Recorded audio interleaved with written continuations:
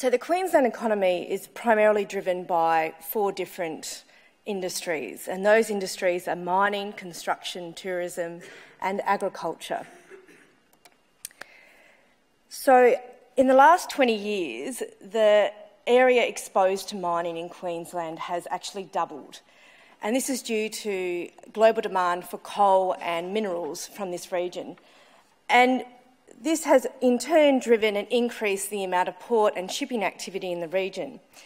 Into the future, port capacity is expected to triple in the next 10 years, and in the next 20 years, the number of boats visiting GBR ports is expected to double. The spatial footprint of mining is quite smaller relative to agriculture. 80% of the catchment, the GBR catchment, is exposed to agricultural activities such as grazing and intensive sugarcane. I have got a timer going on this, which means I'm going to have to go with it. Sorry about that. And so we also have federal government interventions which potentially might affect the way that agriculture productivity moves into the future. I'm actually sorry, could we stop the timer on this? Otherwise we just... can we do that? Because there's a timer going on the slides. Okay, I'll just keep going. And so what potentially might happen into the future is if the white paper on... is that possible? Ah, thank you. Can I just put my hand up when I want you to flick the slide? Okay, thanks very much. So what we might see happen into the future is increase in agricultural activities in this particular region, which will in turn have effect on water quality. Population is expected to grow by about 1.6% every year into the future in the GBR region, and this is a little bit more than what we actually have within Australia as well. And in turn, that is going to put extra pressure on the coastal environment from coastal development and also from reef-based activities such as recreational fishing. On top of this, we have commercial fishing activities, which also exert impact, as well as climate change.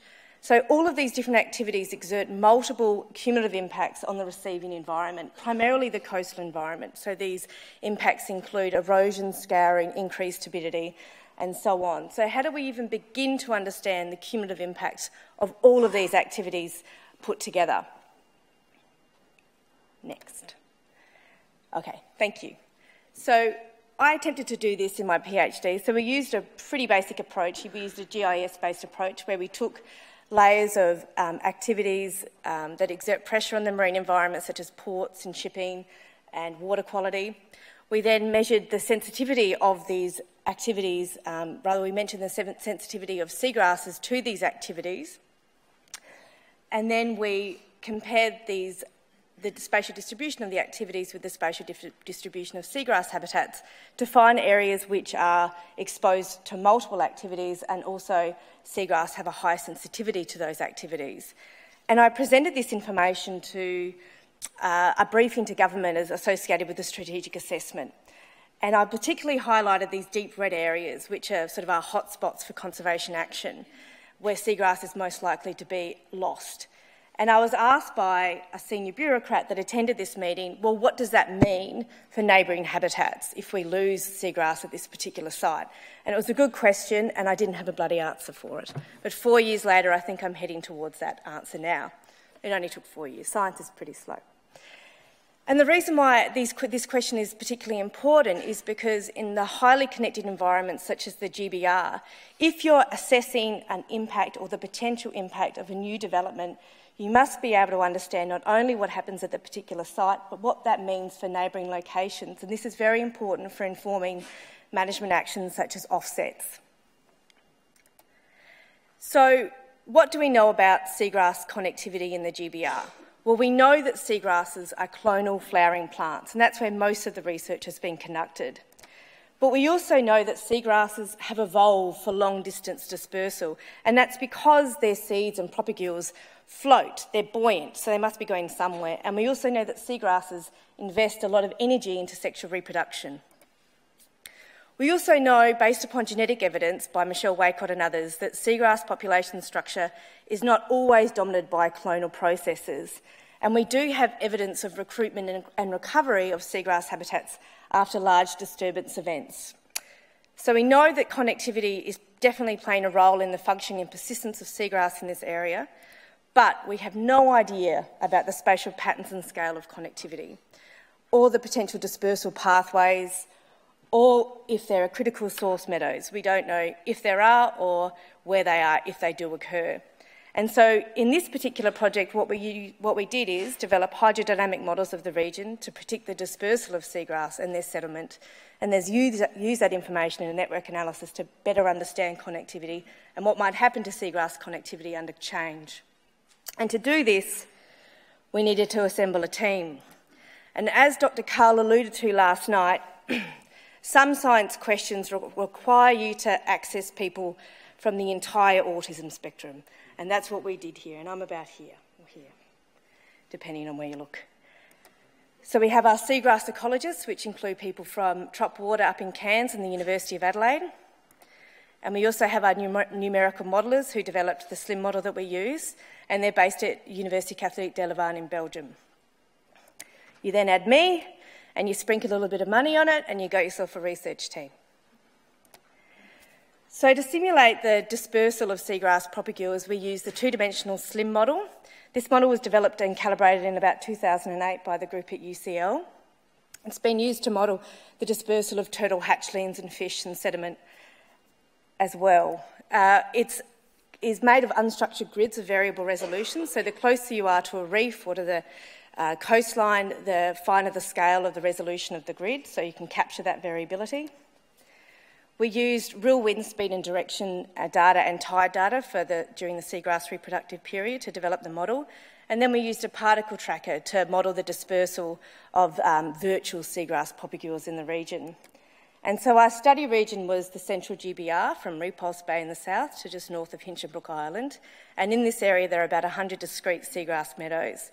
And we break those meadows into two different species types, the structurally robust foundation species and the non-foundation species, which are primarily Halophila. We ran 34 simulations over the reproductive period to capture all the variability in wind and tide and so on. And we also modelled seagrass propagules floating at the surface and also suspended below the surface. So we did this for each of the different start dates, making 68 simulations. We released over 150,000 particles per simulation across 317 release sites, and the simulation length was about 8 weeks for each of these 68 simulations. That's about how long seagrasses live for, but we also have seagrass propagules but we also incorporated a decay function so that after about a week and a half, 50% of the particles had settled. So in regards to what are the main drivers of seagrass dispersal and sort of what kind of results we got, we found the mean dispersal distance for floating particles was about 60 kilometres and 33.8 kilometres for suspended particles.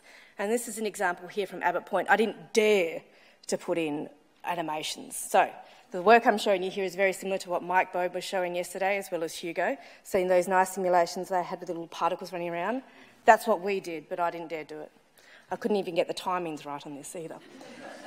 So we also found that the maximum dispersal distance we had was about 1,000 kilometres. So even though the mean dispersal distance seems quite low, we actually had quite a lot of particles going quite far as well. And you can see here that we had differences in those depending upon whether it was floating or suspended. So the direction of connectivity follows this very strong southeast trade winds that you get at this time of year. And that's for both foundation and non-foundation species and for floating and suspended species models as well. And we use a linear mixed effects model to test for the effect of different predictor variables on the Euclidean distance that these particles moved. And we found that distance to coast and month of release were significant factors. And so the further you are away from the coast, the more exposed to wind and wave activity you are, the further you're going to move. And the later you are released in the season, the less windy it gets, so the less far you're going to move. And that is demonstrated here. You can see that particles released in November travelled a lot less than particles that released in August. We then used this information from the 100 meadows and the 68 simulations and all of that data to populate connectivity matrices, which we then used in a network analysis. So here are two networks. We have our foundation and non-foundation network. So that each meadow is represented by a node or a circle. The size of that node represents its betweenness centrality, and that gives an indication of if that meadow is acting as a stepping stone because it falls along the shortest path between other meadows. The different colours of the nodes represent their communities. So these are areas, or nodes rather, meadows, that are more connected to each other than to other meadows.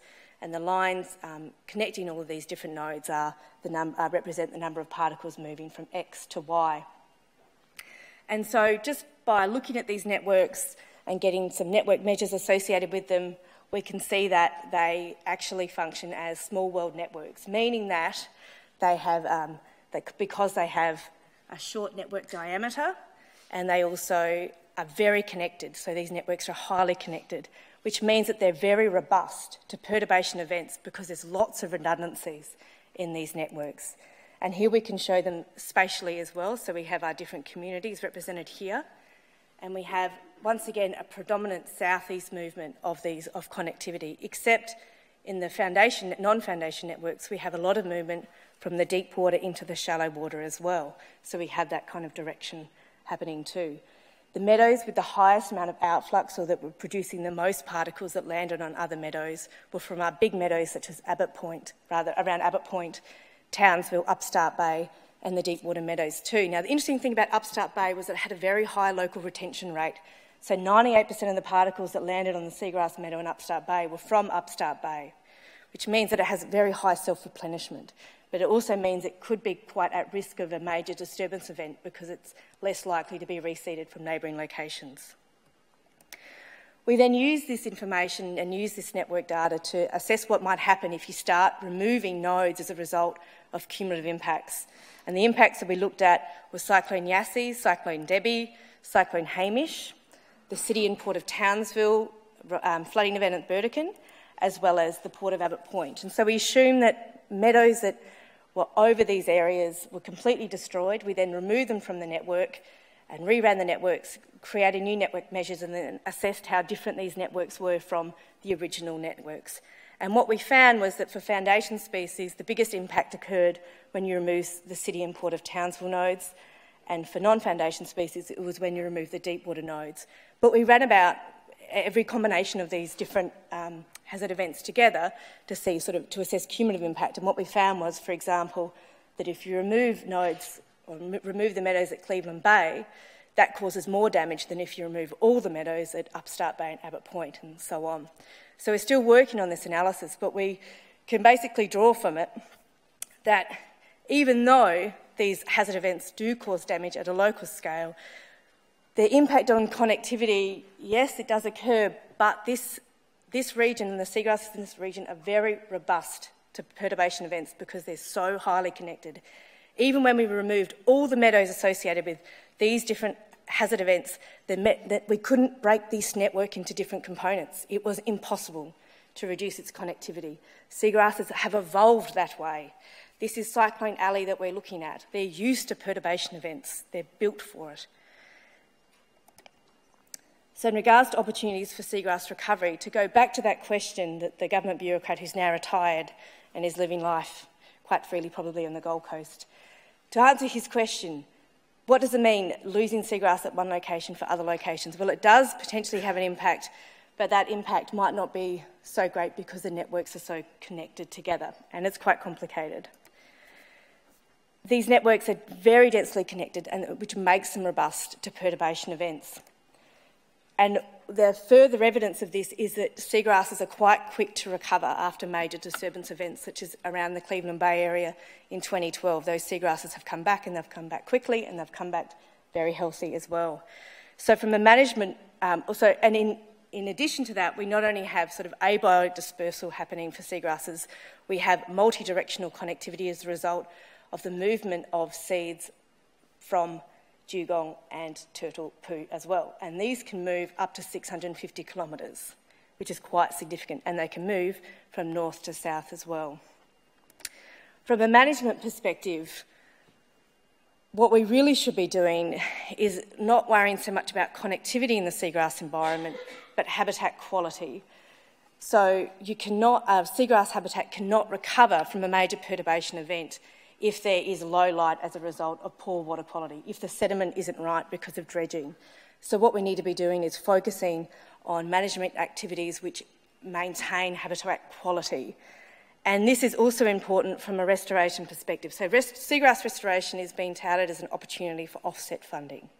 Now, the reality is these networks are so connected. Even Upstart Bay, with 98% self-replenishment, has the opportunity to recover naturally because it can be replenished from neighbouring habitats. If you do want to do restoration, you have to fix the location anyways. You have to make sure that the habitat quality is up for it. And so what we think in this particular case for seagrasses in the central GBR, if it's good enough for restoration, it's going to recover naturally anyways. So you're better off spending your money on something else. And that's it. Thank you very much.